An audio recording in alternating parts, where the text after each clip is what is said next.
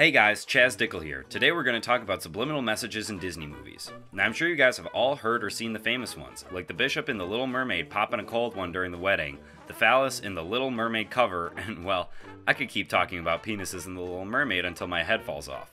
But the most famous is probably this one. Simba in The Lion King kicking up dust and having it spell S-E-X, also known as sex.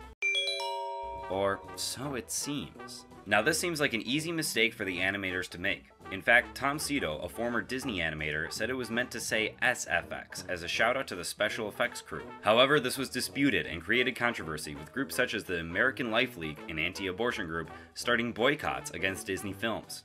Now, it's unclear whether this had much of an impact on Disney's revenue, but it's clear that a juggernaut like Disney would not risk boycotts of its films unless it had something it felt was much more important to show the audience. So, let's back up. Who is this Tom Cito guy trying to cover up for Disney? Tom Cito is a world-renowned animator who worked for Disney for many years and now teaches at USC's film school. In 2006, Tom Cito wrote Drawing the Line, the untold story of the animation unions, which many say is the best account of the 1941 Walt Disney strike, where Walt Disney faced off against the unionizing animators. During the strike, it was said that Walt, the son of a socialist, acted like a colossal capitalist jackass. Also in the same year, the attack on Pearl Harbor occurred, and Disney was turned into a wartime propaganda machine for the US government. This sets up an important dichotomy. The animators, who are the collective labor of Disney, versus the management, the capitalist pro-war bourgeoisie, profiting off the propaganda being sold to the masses. Walt Disney blamed the strike on communist subversion, and this became his new obsession, apart from model trains. Even testifying before the House Un-American Activities Commission, famous for the blacklisting of Hollywood artists under accusations of communist beliefs.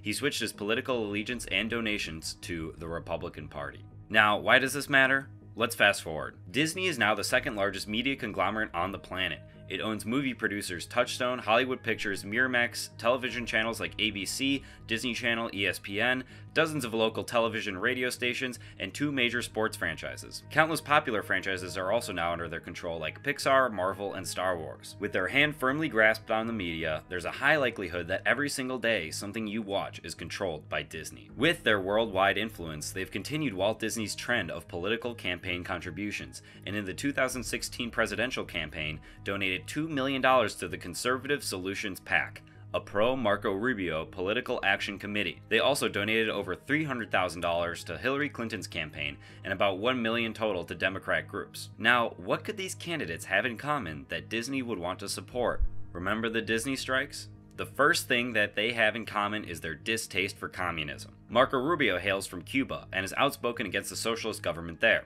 Hillary Clinton spent the majority of her campaign stamping out Bernie Sanders' socialist ideas. This fits right along with Disney's history as anti-union and Walt's actively anti-communist politics. That's not the whole story though. There is one other thing they're united in, and that's, yes, you guessed it, aliens.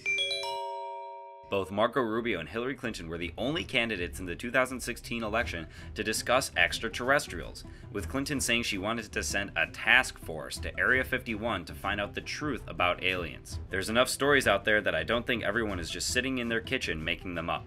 She's also been pictured here with Lawrence Rockefeller, grandson of oil tycoon John D. Rockefeller, and a prominent UFO believer and lobbyist to the US government to release information about UFOs.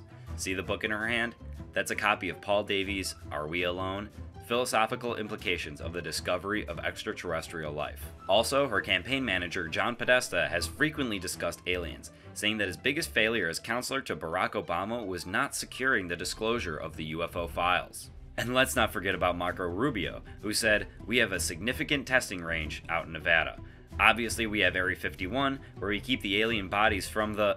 I'm just kidding, that's not true. Are you kidding, Marco?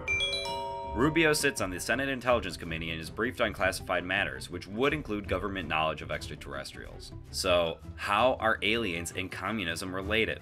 Well, when you compare Western capitalist countries versus communist countries like China and Russia in terms of UFO sightings, it is clear that communist countries see very little UFOs and capitalist ones are much more heavily trafficked by aliens. It seems that communism is an effective deterrent against aliens. We blew those aliens away as soon as they came out of the ship. As a communist, I obviously believe in helping everyone, but I'd get on a plane to the USA before I helped any dirty alien. So, why is Disney so interested in aliens and so against communism? The clear answer is that Disney, as part of a global media conspiracy, is colluding with the government to give our planet to the alien overlords that now control every facet of our world. The only effective response to this would be a collective uprising of the working class of the world, also known as communism. Walt saw this many years back and set the Disney Corporation on track to purposefully subvert labor movements and control what we all heard and saw. Disney already became a propaganda machine for the US, why couldn't it do so for the aliens? Why do you think Star Wars portrays aliens so positively? This brings it all back to The Lion King, a story of fighting back to reclaim the government that was rightfully yours, with Simba kicking up dust that said sex, a metaphor for the sex being used by the media conspiracy to distract us from the real message that animator Tom Cito left for us.